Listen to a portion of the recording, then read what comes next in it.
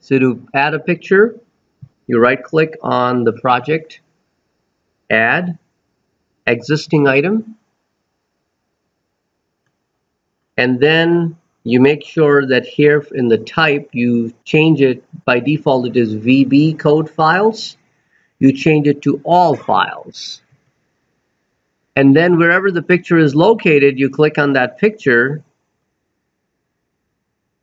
and then you click add. As a result, the picture becomes available to you right within your project.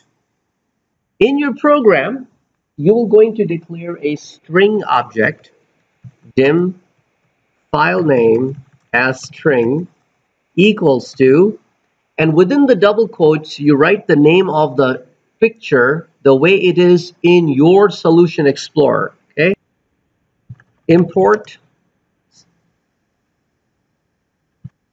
system.io.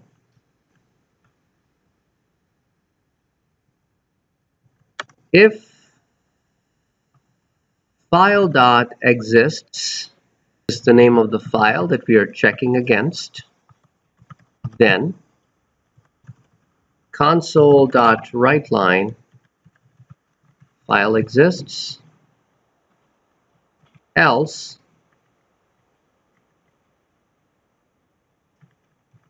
file does not exist.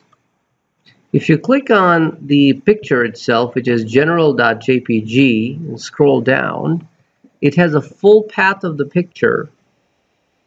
That's where you can grab the full path of the picture where it's located, and then you can paste that in the file name.